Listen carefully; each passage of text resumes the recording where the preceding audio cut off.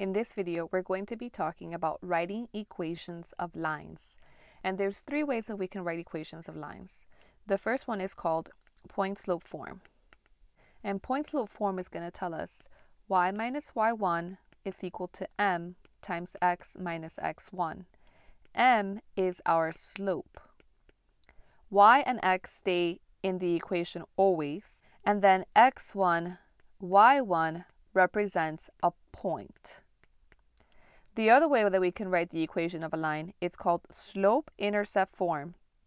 And this is the most common one, y equals mx plus b, where m still is my slope, and then b is your y-intercept. And then we have standard form. And standard form says ax plus by is equal to c. In this case, there are three requirements in order for us to be able to write this equation in standard form. Requirement number one, there can be no fractions or decimals. Requirement number two, you basically have to make sure that your x is positive, okay? So the a, the number in front of x, has to be positive. So I'm going to say x is positive. And three is basically that it's going to be in this form, ax plus by equals c, where you're adding the x and the y together on one side of the equal sign, and then it's equal to the number by itself. So let's go ahead and try some problems. Directions. Find the equation of a line with a slope of negative 2/3 and a y-intercept of 6. In this case, this problem is pretty easy because they already gave us the slope and they've given us the y-intercept. So I'm going to use slope-intercept form, y equals mx plus b, and what I'm going to do is replace the slope and the y-intercept. So my equation is going to be y equals negative 2/3 x plus 6, and this is the equation of the line in slope-intercept form. Just for practice, we're going to take this equation and we're going to rewrite it in standard form. If you remember, there's three requirements for standard form. I can't have fractions or decimals. Right away, I can tell that I have a fraction. Also, the second requirement is that x is positive. Here, x is negative. And the third requirement is that you have x and y together on one side of the equal sign and the number on the other side, which clearly right here we have y by itself and the x is on the other side of the equal sign. So this one has every single problem wrong with it. So let's go ahead and start with the fractions. How do I get rid of the fraction? And the way I do that is to multiply the entire equation by the least common denominator, which in this case is 3. So we're going to take the entire equation and we're going to multiply it by 3. So I'm going to get 3 times y equals 3 times negative 2/3 x plus 3 times 6. The entire equation gets multiplied by 3. So here I end up with 3y equals, the 3's will cancel, negative 2x plus 18. So I'm almost done. I got rid of the fraction. Now I have x is negative, but x is also on the wrong side of the equal sign. It has to get together with the y. So by simply adding 2x to both sides, it is going to take care of both problems at the same time. It's going to make my x positive, and it's going to make sure that it's in the form ax plus by is equal to c. And so this would be the equation of the line now written in standard form. So now I've showed you how to write the same equation in slope-intercept form and standard form. Okay, directions.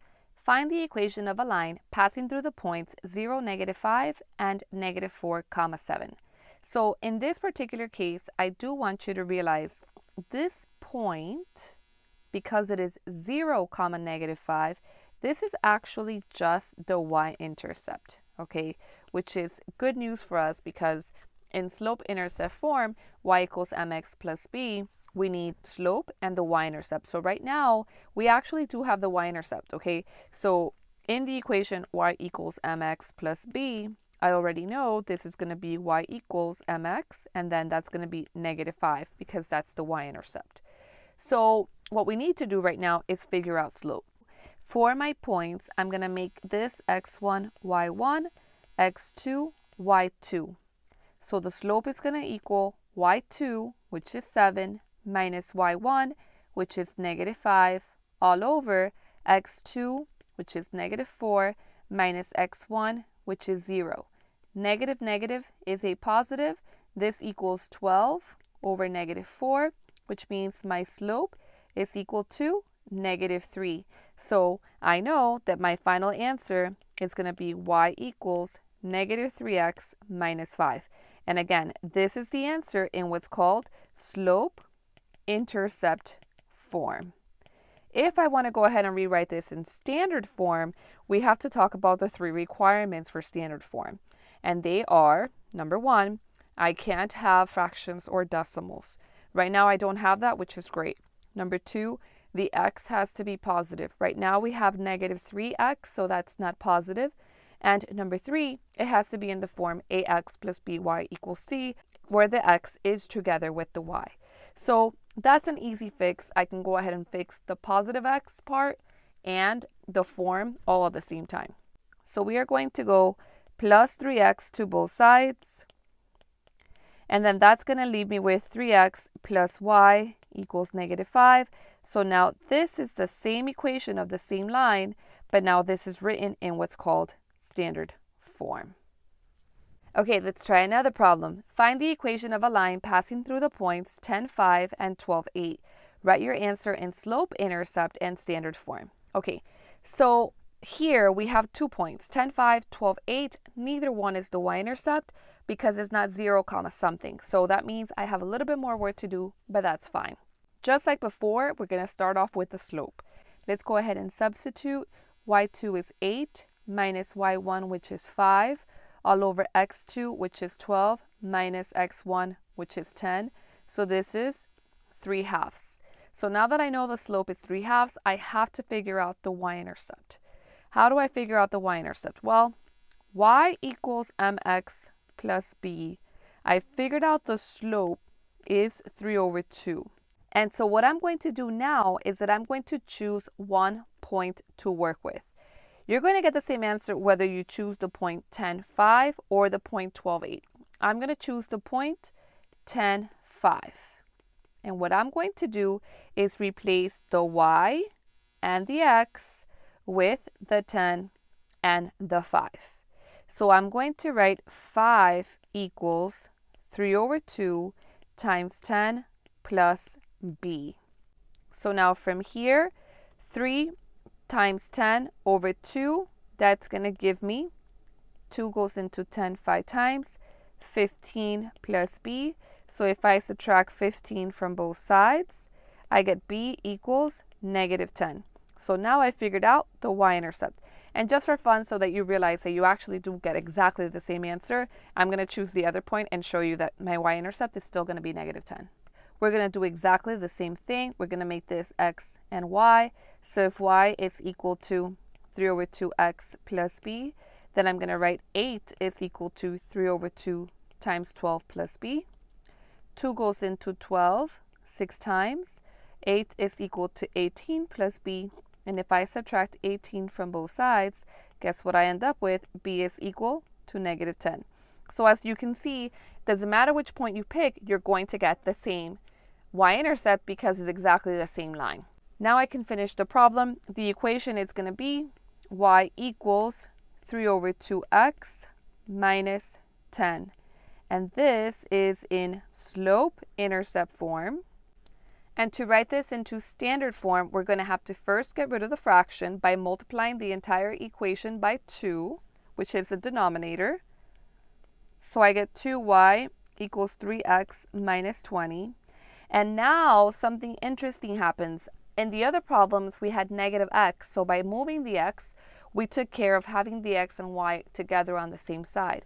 I'm going to go ahead and move the 3x, but you're going to notice that I have -3x plus 2y equals -20. And now I have created a new problem for myself, which is that I have a -x. It's okay.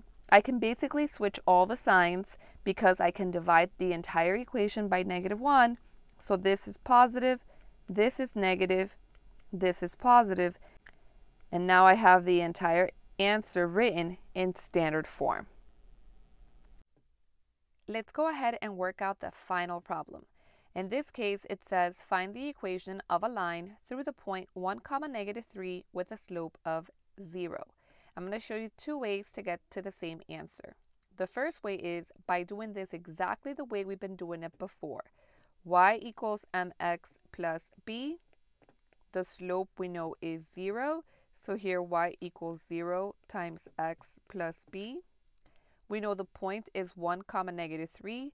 So -3 is equal to 0 times 1 plus b. Of course, 0 times 1 is just 0. So we end up with 0 plus b. And that means b is -3. So the equation becomes y equals 0x minus 3, which looks a little awkward. So we're just going to write y equals -3 as the equation. So that's the step-by-step way of doing the problem. So that way you've done it exactly the same way I've showed you before. However, I want you to keep in mind that the minute they tell you the slope of the line is 0, we are talking about a horizontal line. And why is that important? Well, the equation of any horizontal line is y is equal to some number. So here, the y value, because this is x, this is y for my ordered pair, I know that my answer right away was going to be y is equal to -3. You might be thinking, that's fine, I don't need to remember that because I can just go ahead and do it the long way and I'm okay with that. But the problem, instead of telling you the slope is 0, could have told you that the slope is undefined or that there is no slope. And so let's pretend, okay, right here we're going to be playing the pretend game. It has nothing to do with this problem, but we're pretending. Let's say they were to ask you for the equation of a line that passes through the point 1, -3, but has a slope that is undefined, or they tell you has no slope. In that case, you can't go through y equals mx plus b. You need to understand that this is a vertical line because the slope of any vertical line is undefined, and that the equation of a vertical line is x equals some number. And then you would have realized the answer here is x is equal to 1. So it is kind of important for you to realize horizontal lines have slopes that are 0, y equals some number is the equation, and here if I have a vertical line, hypothetically, let's pretend we had a vertical line question, then we know that the slope is undefined and the equation is x equals some number. So just kind of things for you to keep in mind. But in this particular case, it was a horizontal line and we were able to just go through it the long way. I hope you found this video helpful. Remember to subscribe to my channel for more help with math so that you can say, yes, I can do math with confidence. Until next time, thanks for watching.